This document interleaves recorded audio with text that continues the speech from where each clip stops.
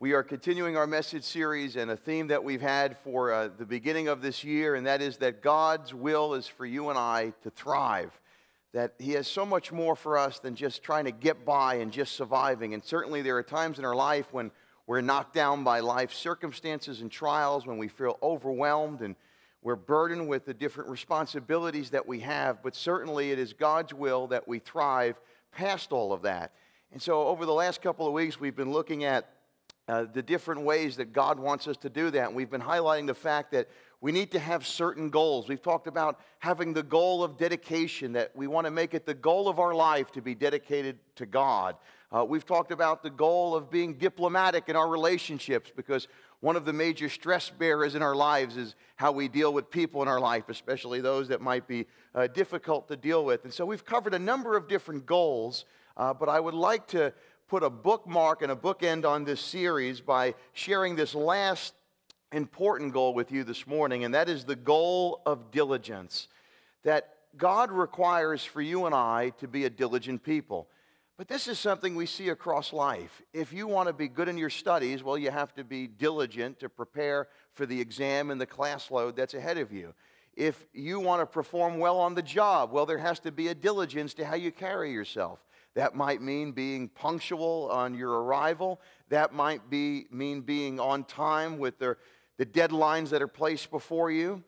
Think about if you're an athlete. You need to be diligent in how you prepare, how you train. Today I hear there's a big game going on later today. Well, these athletes that have made it this far, they don't just step between the lines of the football field and all of a sudden it all comes together.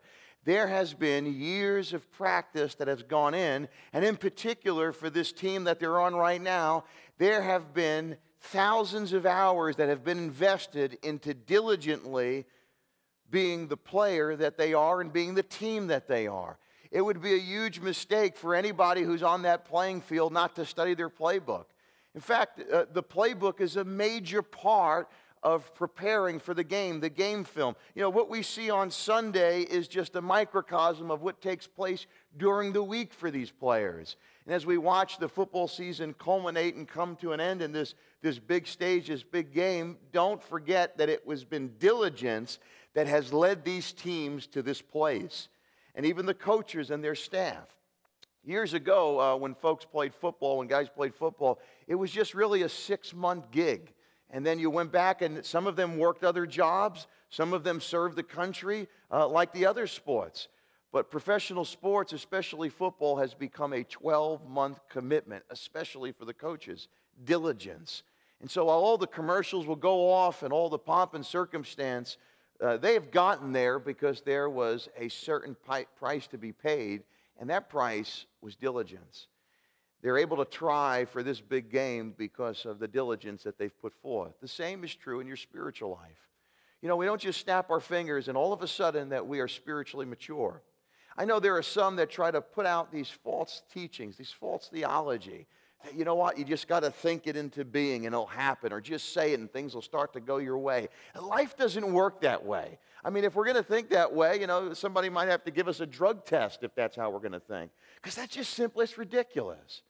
It requires a diligent pursuit of God. And what's going to happen in your life as you diligently pursue God, that will spill over into the other important areas of your life. Your family, your job occupation, the dreams that you want to reach, whether you're young or old, it doesn't matter. That if you make this commitment to say, I want to diligently pursue God, it will bless your life. And so the goal of diligence is this: I will put forth a diligent effort in all that I do. See, if you could say, I'm going to diligently follow God, that's going to help you be diligent in other areas of your life. It's going to help you in every area of your life if you can make that commitment. And so diligence is a pathway to thriving in all areas of life. You want to thrive in your marriage? Well, you want to have that diligent relationship with God. You want to thrive in business? Well, you want to have this diligent relationship with God. It doesn't mean that everything's going to be great if you're diligent following God. Nobody's saying that. But it does mean that you're going to come closer to God. You're going to have wisdom. You're going to know His promises. And that is what you need as you make it through this life. Now, we started this series off by talking about a certain king who was dedicated to God. and durable in his relationship with God. And I want to end this message series as we bring this Thrive series to a close by talking about another king in the Old Testament, and that is King Josiah. And so I want to invite you to turn with me to 2 Chronicles chapter 34. As you find your place there, we're going to focus our attention on verses 29 down to the end of the chapter. But let me just give you a context, and the best way to do that for this particular passage is just to read about this king. Starting in verse 1 of chapter 34 of 2 Chronicles, let me read to you some information about this king, King Josiah. He's not like any other king you've ever met. Listen to what it says here. Josiah was 8 years old when he became king. That's pretty young to become a king. And he reigned 31 years in Jerusalem. Verse 2 tells us something very interesting about his character. And he did what was right in the sight of the Lord from 8 years old. And he walked in the ways of his father David. And he, notice this, he did not turn aside to the right hand or to the left. So he walked a straight line. He didn't go to the right or the left. He was balanced in his walk with God. Now, verse 3, as he gets older, for in the 8th year of his reign, and so basically from 8 to now 16, maybe he was watching cartoons, playing Little League Baseball, things that kids do.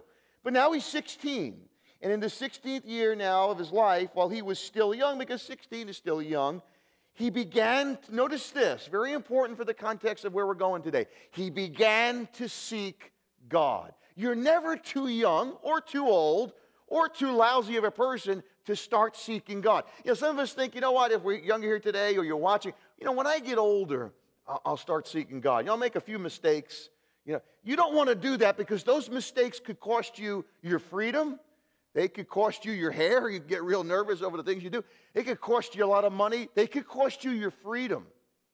And so check this out. He began to seek the Lord when he was 16 of his father David. And then in the 12th year, now he's 20, he began to purge Judah. So now that word purge is very rich with meaning to where we're going. Purge means he began to do a house cleaning because the people of this particular region of Judah and Jerusalem, it says as we go on, they began to worship. They were so controlled by worshiping the false god of Baal. And the false god of Baal first originated, he was the supreme god of the Canaan people and the Phoenicians, and he was the god of fertility, a false god as we know, but this false idolatry worship infiltrated the ranks of the Jewish believers. We find out in Judges chapter 3, verse 7, and then in 1 Kings chapter 16, under the reign of the evil King Ahab, it became full-blown, that people were worshiping Baal. And so now as Josiah comes on the scene, notice now he's a young man who's seeking God, and a direct result of seeking God, when you see God, you realize there are things that need to change if they're not right in your life. He notices something very interesting, that his people are not thriving. If anything, they're barely getting by, they're surviving, because the root cause of their problem was that they were worshiping a false god. And so what he notices here is, because he's seeking God, it goes hand in hand. Seeking God, automatically you start to see things that don't belong in your life. You notice that in your own life. As you came to Christ, there were things you never even considered to be wrong, but you realize, wait a minute, that needs to change. That needs to go. And all of a sudden, you began to do some house cleaning. It's kind of like when, maybe in your house you get something new. This happens all the time to us, right? We get maybe a new chair or a new piece of furniture or a new TV, and so we might get something new, and all of a sudden we start cleaning the rest of the house. That's what we do sometimes. And all of a sudden we realize, well, this needs to go, and that needs to be put in this needs to be put away.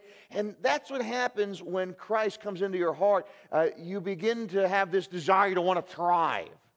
You're done with just surviving in life. You want to thrive. And Josiah is now seeking God, and he wants his people to thrive as he is. And so what he's doing is he's purging. He's going to remove the garbage that doesn't need to be there. And so as we go on in this chapter, we find out that something very interesting happens. In all of that false worship, they lost what they had at the time to be the Word of God. which as we study history, we find out was portions of the book of Exodus and all of Deuteronomy. They were so caught up in their idolatry that they lost the Bible, of what they had it then.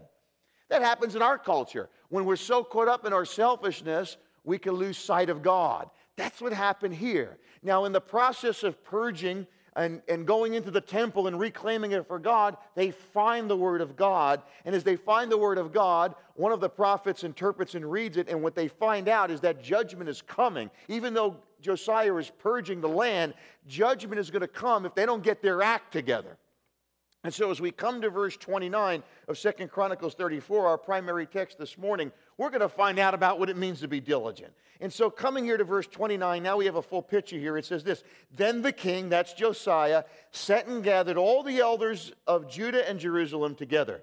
And the king went up to the house of the Lord with all the men of Judah and the inhabitants of Jerusalem, the priests and the Levites, and all the people, great and small. And he read in their hearing all the words of the book of the covenant, which had been found in the house of the Lord. Again, that's what happens sometimes when we're not seeking God. We lose sight of God and His Word. When we're seeking false versions of security or even false versions of God. Now, the Word of God has been found in the house of the Lord. Verse 31, then the king, that's Josiah, stood in the place and made a covenant, which is a promise, a commitment before God, before the Lord. Notice now, here's our key word here, to follow the Lord. Now, you want to underline that word, to follow the Lord.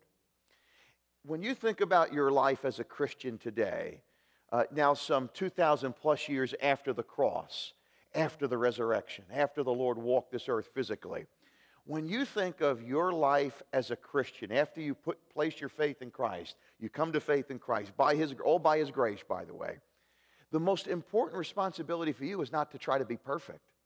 The most important responsibility you have is to follow Christ, to be a faithful follower. But as you follow Christ, you want to then help build more followers of Christ. In essence, that's what Josiah is doing here. He has sought God, and as he sought God, in his own life, he's purged his own life. Now he's purging the region, and now that he's purging the region, he is leading people into a covenant promise to follow God. Because that's what's most important in your life, that you would be committed to following God. Now, there is a term that I want to share with you today that is connected to being diligent. In fact, it's something we should do diligently. You want to write this down. Diligently seek God. In your walk with God, you want to diligently seek God. You don't just want to haphazardly seek God. See, here in the Northeast, people leave the seeking of God up to, I'll tell you what, there's a few things, because I used to do it. Communions, weddings, or funerals. That's about the only time after somebody goes to church, after their parents tell them they have to come with them, and then they get older and they don't want to go anymore. That's about the extent of seeking God that people have. When there's a family event or when there's a tragedy, that's about all that their seeking of God comes to. Or when we're in a jam. Or when we get pulled over by the car, oh, Lord, please, or maybe we go through one of these communist cameras here on Highland Boulevard or someplace else. Oh, I pray that it didn't pick me up, Lord God. That's about the extent of our seeking God.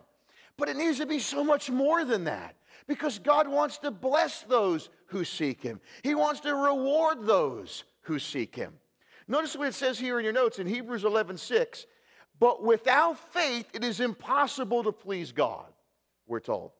For he who comes to God must believe that He is God and that He is a rewarder of those who what? Diligently seek Him. Not who sometimes seek Him. Not who just when they're... And by the way, God loves when you come to Him when you're in a jam, but don't let that be the only time you knock on His door.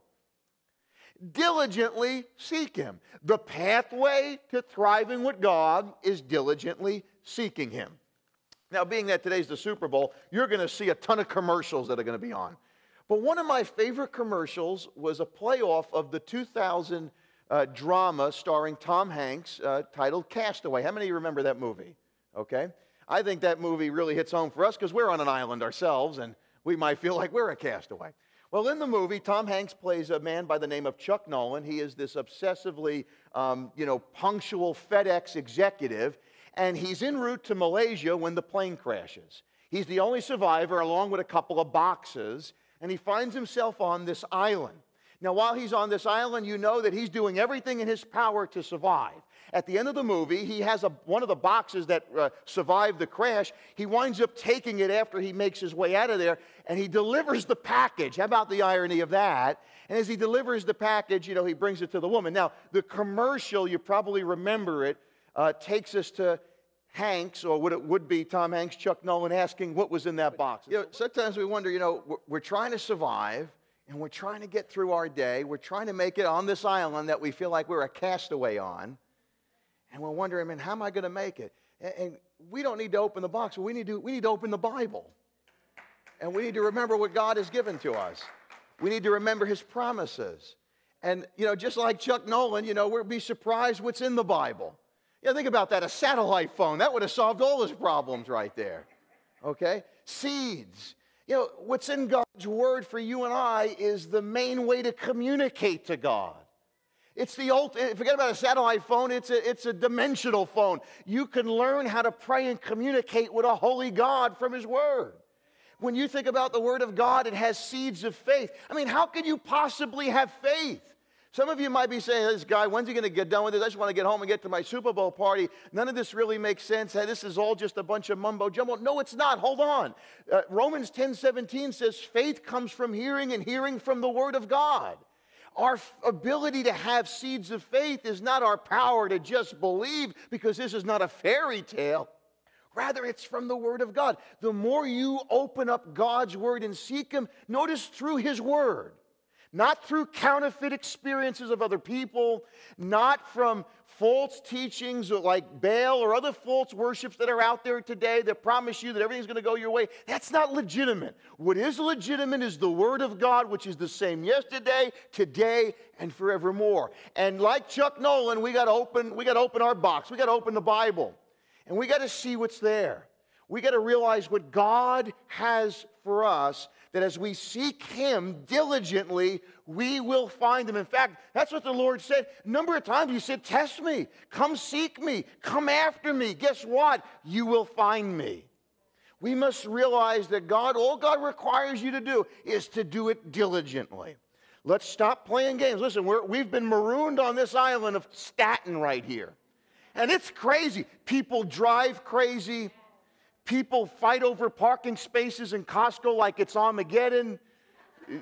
A storm is going to come. They ravage shells. And this is a crazy place to live. People are upset and angry all the time. We're missionaries here. You don't got to get on a plane and go overseas. You just got to come to Staten Island. You're a missionary here. That's why everybody leaves. And think about our culture here. We're getting ticketed to death, taxed to death, tolled to death. Who would want to be here? God has you here for a reason.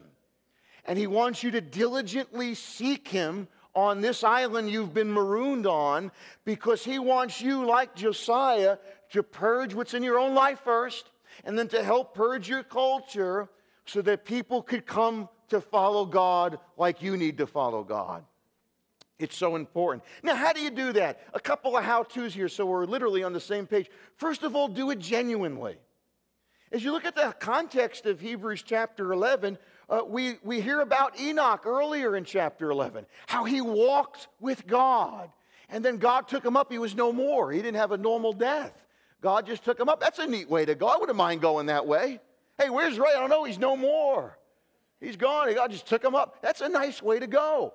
Enoch walked with God so closely. That's a beautiful thing to be attributed to your life, that you are walking with God. In fact, that's true prosperity, John says, that my children are walking with God. That's God, the heart of God, that we would be spiritually prospering in such a way. And so genuinely Enoch walked with God. Jesus said, I'm looking for those who worship in spirit and truth. Again, genuinely. How about prayerfully? We're to prayerfully seek God. Prayer is so important to your life. And as you open up God's Word, you realize that He wants you to communicate with Him openly, obediently. God wants us to obediently seek after Him. That doesn't mean, God, I'm going to pick and choose what's in your Word. No, God, I'm going to apply what you have to say. And there are going to be some things that rub me the wrong way, but I'm glad. You know, what if you went to the doctor and he lied to you all the time? But meanwhile, your blood work says something different. Somebody else read it. Your doctor said this. Your doctor said that you should keep going to White Castle every day. What? You're about to have a heart attack. You get a new doctor. Some of us might need to get a new source of encouragement because really we're being led down a road that's going to lead to more confusion. As we seek God, you can bet your bottom dollar there are going to be some things that come to clashes and head-to-head in your life, things that need to be purged, things that need to be removed, so you can follow God just like King Josiah is saying to do. And then, of course, attentively.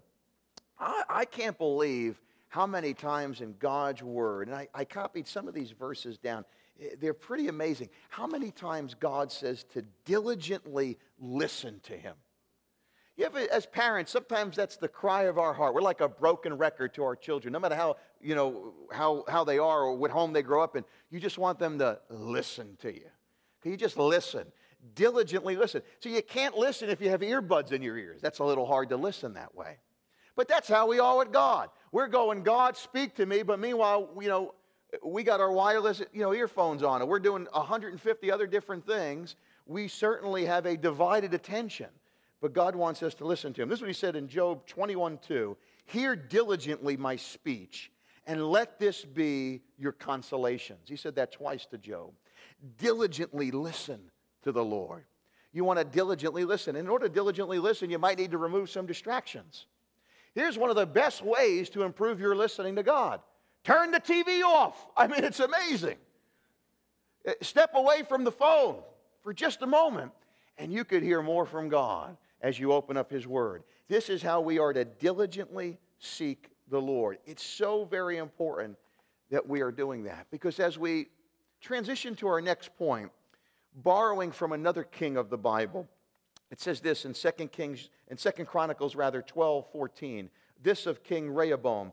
He did evil because he did not set his heart to seek the Lord. Notice that. This king got himself in trouble because he didn't take time to seek God. King Josiah kept his nose clean. The Bible tells us that he was devoted to God. That's why no calamity that was prophesied came upon him or his family, because he sought the Lord. Notice the contrast. This other king, he got into all types of trouble because he didn't set time to seek the Lord. So there's a choice in the matter. We must choose to seek God so that we could protect ourselves from evil. In fact, write the second principle down.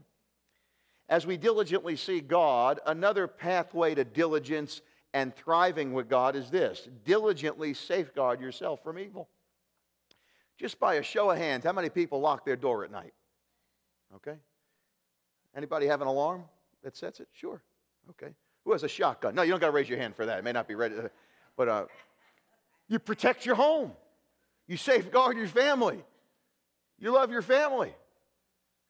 I heard of a man one time. He had a younger daughter, and she was the only girl at home, and so her boyfriend came over, and he was a collector of guns, and he introduced her boyfriend to her two older brothers. It was Shotgun 1 and Shotgun 2.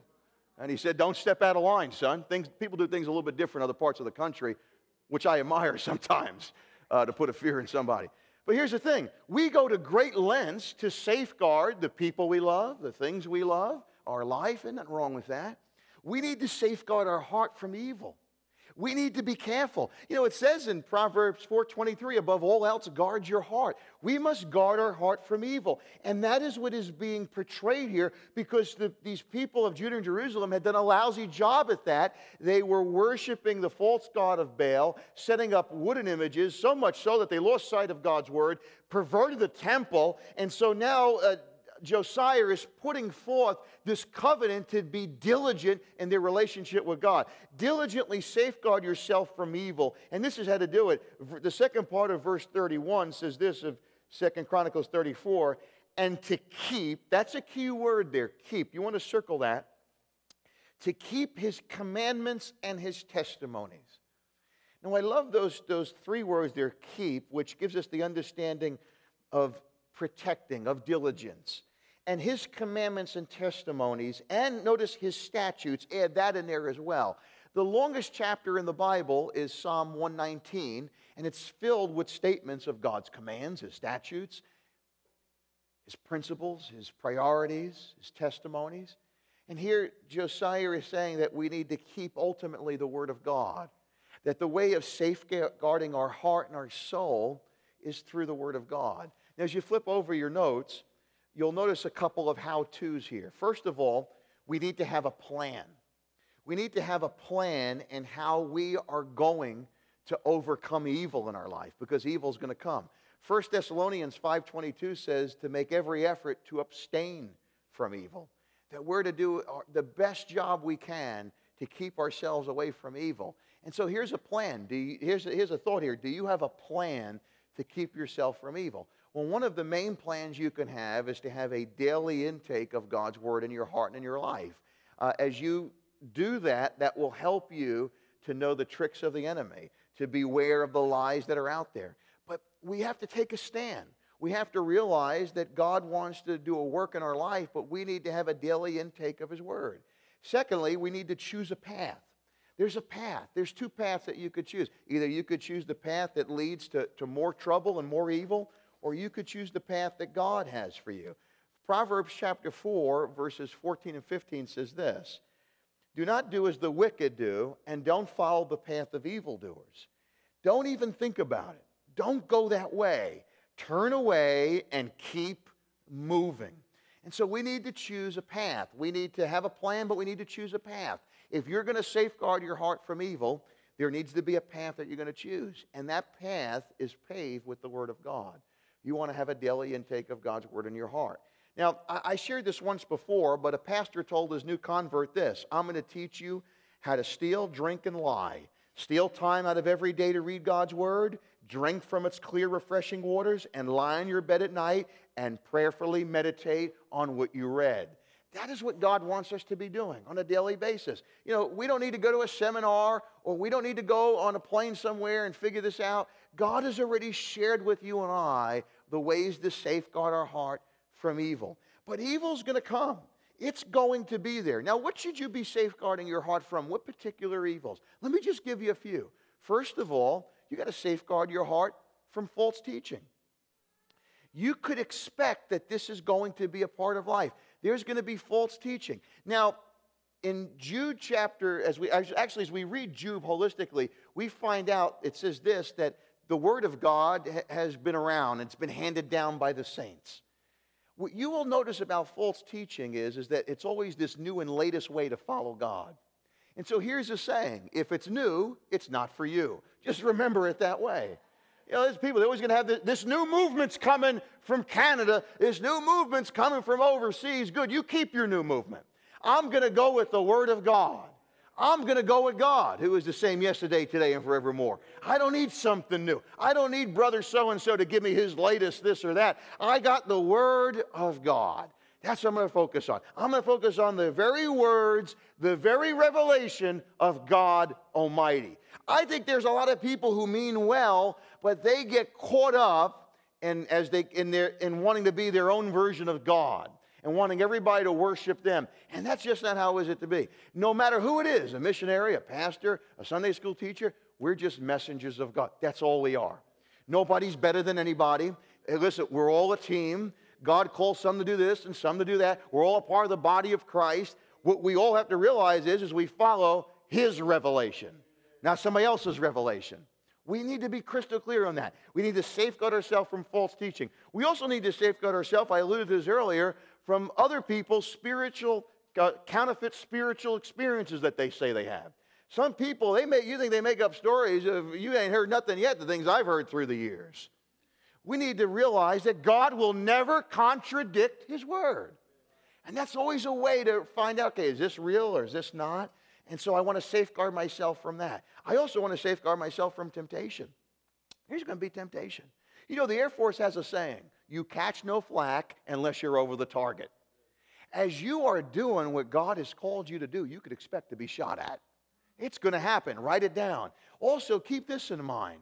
Often where there's spiritual progress, there is spiritual warfare. It's going to happen. The enemy's looking to bring you down. It's just a part of life. And we need to realize that we need to safeguard ourselves, that we need to run hard for God. We need to beware of the lion, the devil, who's a roaring lion looking to seek who he may devour. Reminds me of a story I heard about Bernard Kip Lagat. He's a world-class runner from Kenya. And it says during the Sydney Olympics, an interviewer asked him how his country was able to produce so many long-distance great runners. With clever wit, Lagat told the African strategy for motivating success in runners. He said this: "It's the road signs that we see. Beware of lions." And that produces great runners, he says. I mean, I don't think we need to go hanging beware of lion signs all over Staten Island, but we need to realize that the enemy is at our heels here. And we need to beware of the lion that wants to bring us down. We need to beware of that temptation. Another thing to safeguard yourself from is getting just thrown under the bus by your adversaries. There's going to be a lot of adversaries around. It's just going to be. Actually, in 1 Corinthians, which comes to mind, in chapter 16, verse 9, Paul said that the door is wide open, but there are many adversaries. So even as you serve God and you're doing the right thing, even as you're trying to live right, maybe you've come to Christ, you're trying to turn this over to God, expect there to be adversaries. You know, again, the problem with the false teaching of today is they try to tell everybody, you know what, you just say your prayers and eat your vitamins, everything's going to go your way. That infuriates me because that's not true, and that discourages people. That's counterfeit. Actually, what's true is what Paul said. Yeah, the door's open, but there's adversaries. There's going to be temptation. You might be tempted more.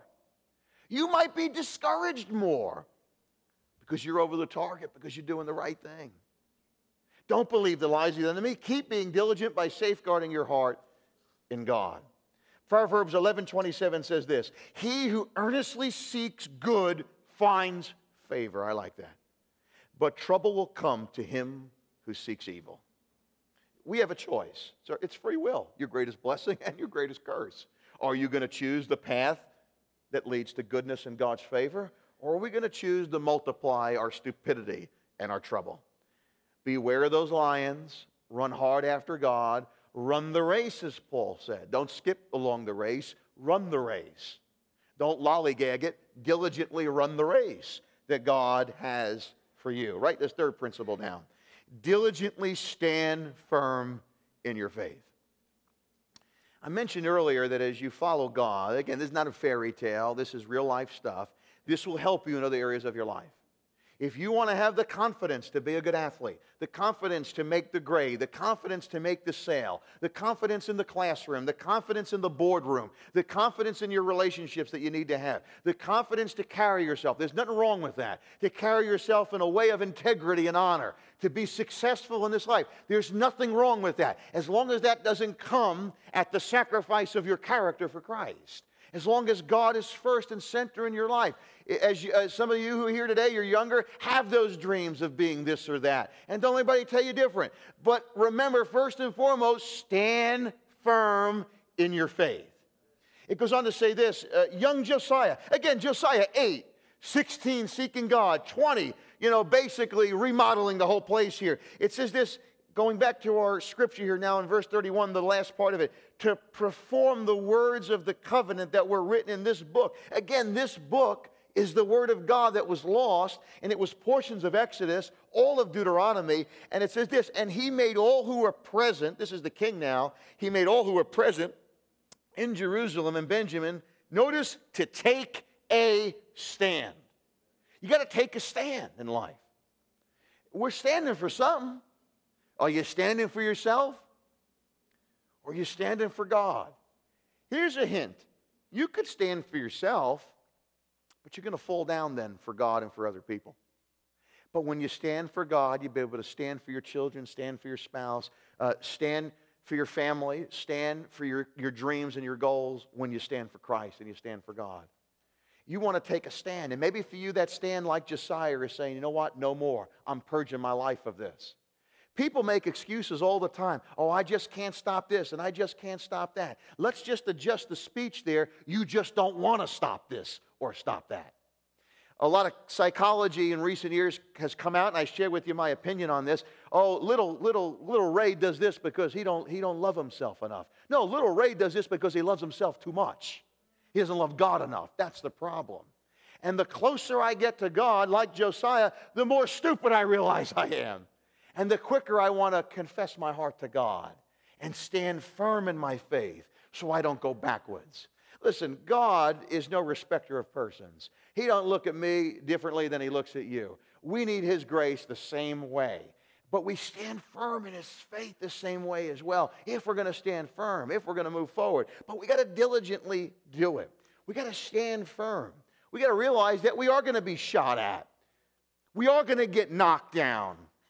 But we got to take the way that God provides for us to stand firm and to get up.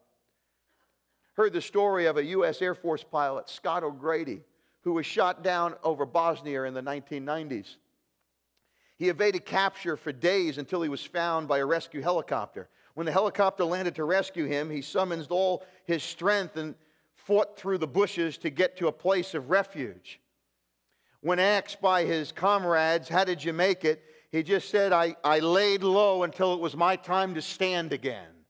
And maybe for you, you've been knocked down a little bit in life. You've been shot down. You just keep crawling to refuge and safety. You keep trusting God, and by his grace, you will stand again.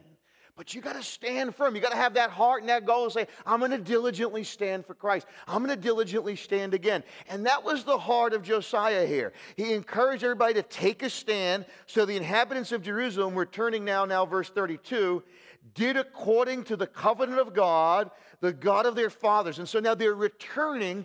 This is nothing new here. God had previously prescribed to live this way. This is nothing new under the sun. God had already said this is how they're to live.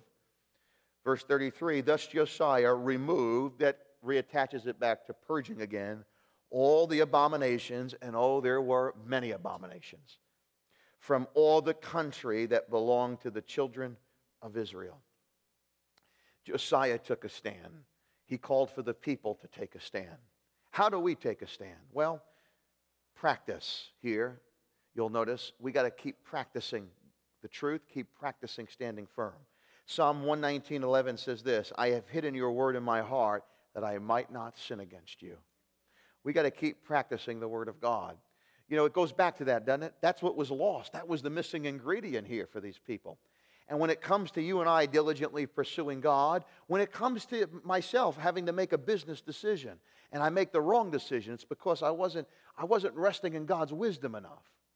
It's so important that we realize that God has wisdom from his word for us. How about Jesus when he was being tempted? What did he do? He could have easily vanquished the devil. He would have been no more. He could have called for legions of angels. What did he do? He didn't do any of that. What he did do? He did this. He quoted scripture back at the enemy.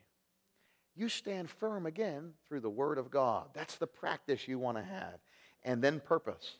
You want a purpose in your heart that you're not going to do whatever evil, you're not going to go down whatever path that you don't need to go down.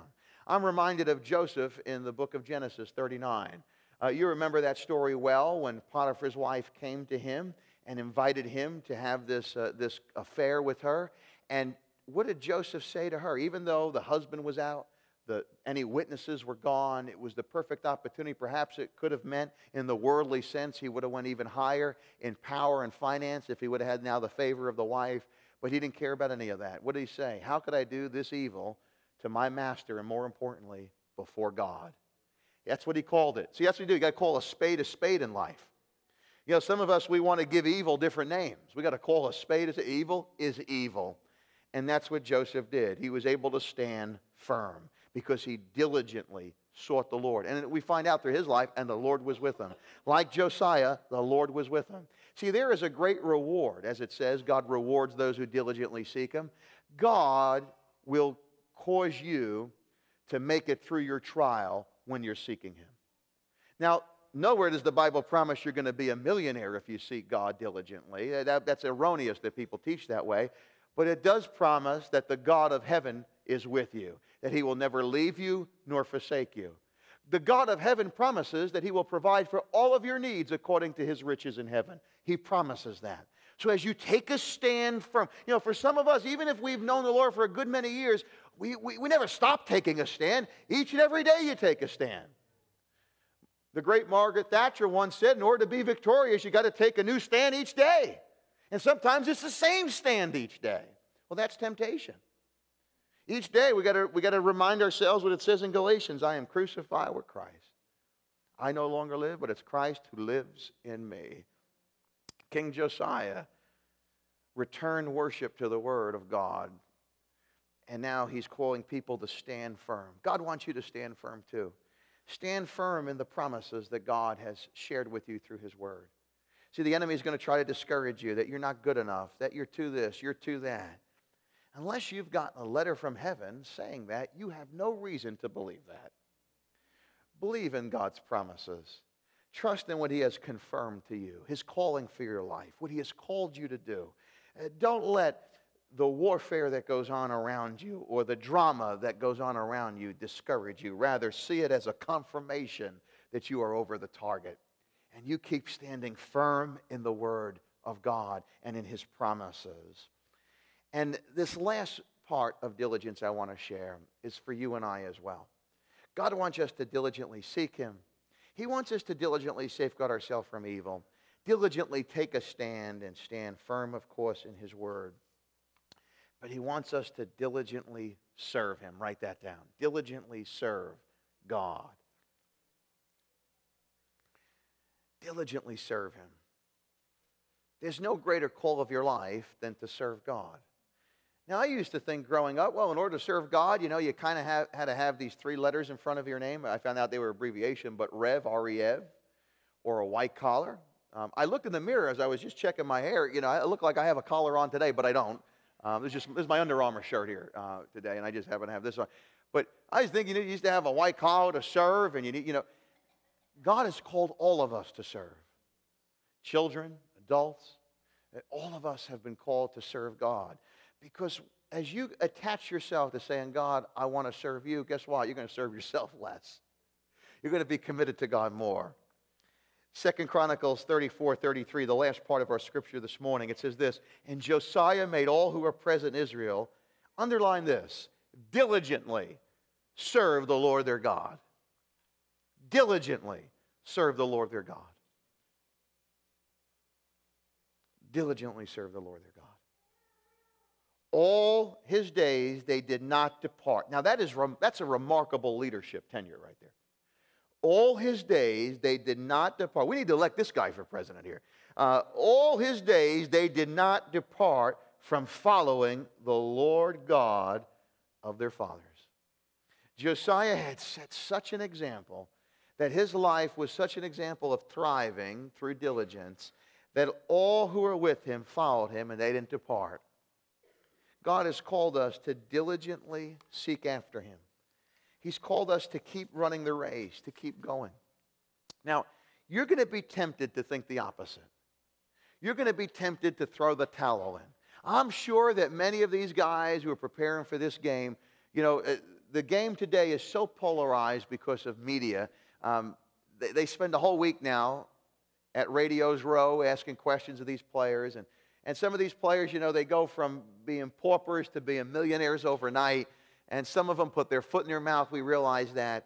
But again, there is a diligence that has been put into the game in order to get to the spot. And there is also a purging process in their own life so that they could be of better use to the team. I may have shared this about a year ago with you, my experience in one of our smaller group settings, but last year I had the opportunity to go on the sidelines when the Giants were playing the Atlanta Falcons. And it was a great experience. I've done it several times. The only problem is, as a Giant fan, I had to be on the sidelines for the Falcons. And I couldn't root for the Giants. But that's okay. I was happy to be there. And it was an awesome experience. Now, my particular job was that the pitchers would come out. And even though they have these fancy tablets today, they always seem to break during the game. So a lot of teams still use the regular pictures that they take. There's somebody taking pictures of every play. And so my job was to take the pictures of the defense over to the defensive coordinator. Now, the defensive coordinator, he required that I would hold the book open as he would show the team the pictures as to what they were doing wrong or right. Now, a couple of times, I put the pictures upside down accidentally. Then that wasn't because I was trying to cause the Giants to win. It was just a mistake. It was an honest mistake. But I corrected that. And then when I went before the defensive coordinator and then the team, I'm holding the pictures open to the secondary, and they had gotten beat several times. Victor Cruz had gotten deep. A couple times Beckham had gotten deep on them. And so I had the book open, and this one cornerback then was getting called for holding.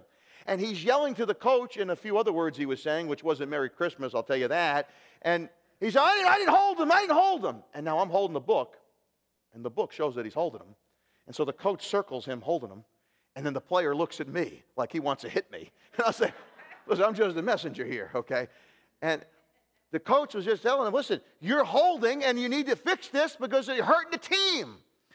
And when I think of us in our walk with God, we could be of better use to God if we just look to God, we look to His leaders, we look to what He's saying, and if there's something that's circled that needs to be corrected, we could be of better use to His team.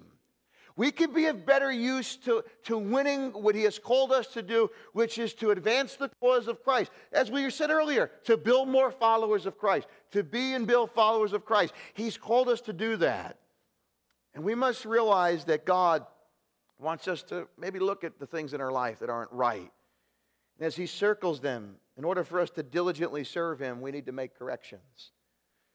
And so, as we do that, realize that as you are making those corrections in your life, and as God gives you blessings in your life and changes are made, you will still be tempted.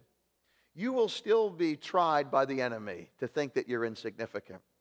And I close with this story of a man by the name of Bill Bray, a Cornish miner, who came to Christ all the way back in 1823 at the age of 29. He lived a life prior to coming to Christ of drunkenness and debauchery prior to his salvation. After coming to Christ, he became a tremendous example, a great witness by how he carried himself. No fluff and stuff, just a man of direct principle and of integrity, the complete opposite of what he used to be. Perhaps that's what made his witness so great. He became known, once a man who was always angry, became known as the glad man, God's glad man. Some time later, as he got older, he was digging in his garden. He had a potato garden. That's how he earned his living.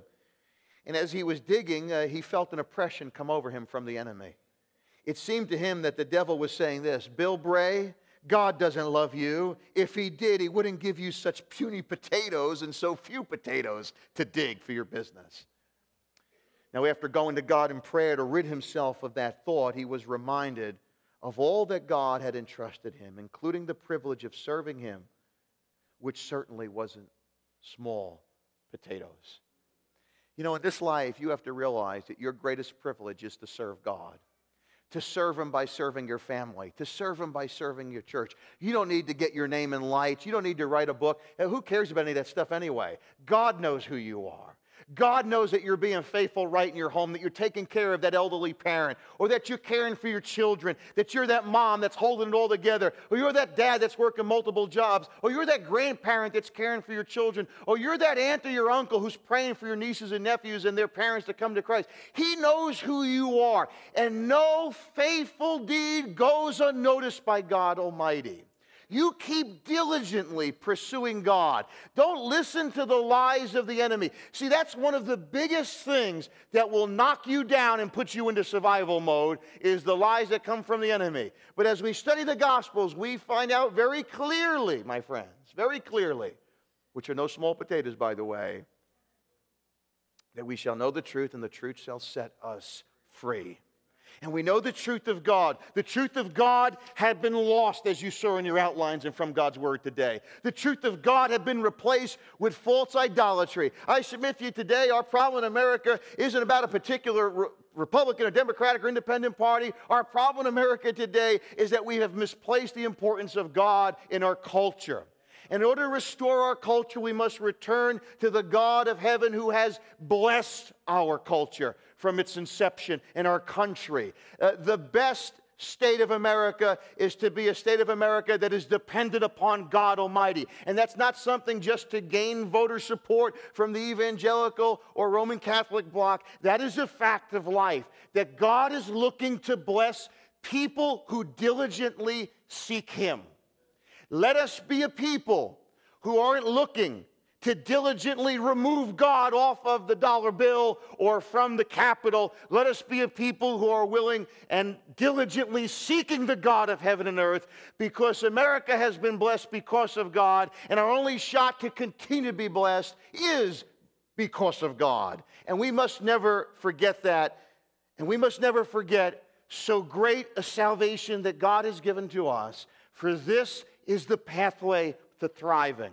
As we commit ourselves before God Almighty, it doesn't mean that all of the oceans that stand before us of our troubles are going to part, but it does mean that we will have faith to approach our Red Sea, trusting that the God of heaven will make a way in His time and according to His ways for His glory. And that, yes, we might lose a few battles along the way, but we know this much: God has already won the war. And anyway, the battle and the war belong to the Lord. King Josiah learned very early that there is a blessing in seeking God.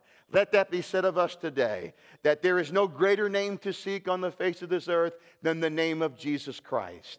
Don't waste any more of your time than trusting in the one and only, who has the ability to forgive sin, the one and only who defeated death and sin and rose from the dead and now sits at the right hand of God the Father in heaven.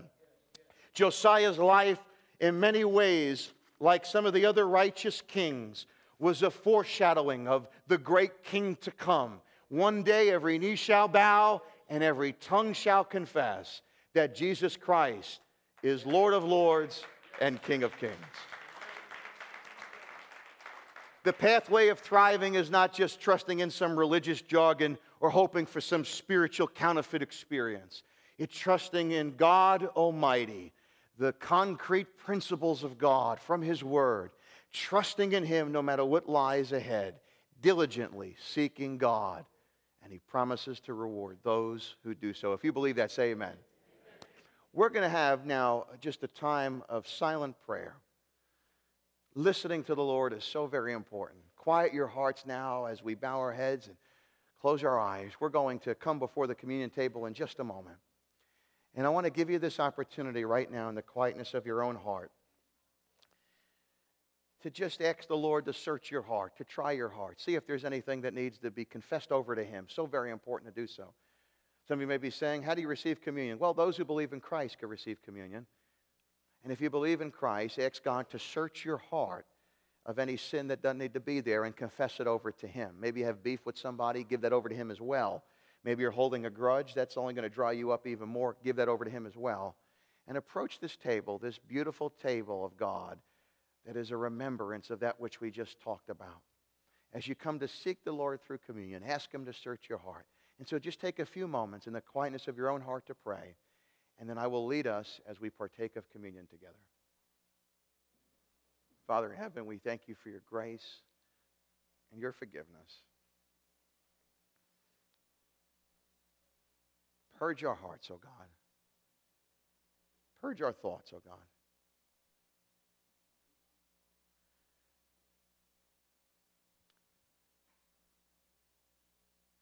We confess our shortcomings and our sins before You, O God. Our grudges and our gripes.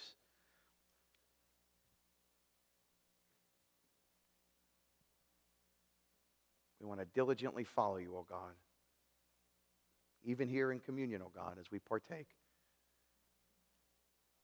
We want to correctly proclaim Your death and resurrection till You return, O God. We want to seek You. We want to seek first Your kingdom, O God, and Your righteousness, trusting that You will add all these things that we need, O God. Forgive us of our sins, O God. Have mercy upon us, O God. As we receive this communion today, we thank You, O God, for Your mercies renew each day. And we commit these prayers in the name of the Father, the Son, and the Holy Spirit, we pray.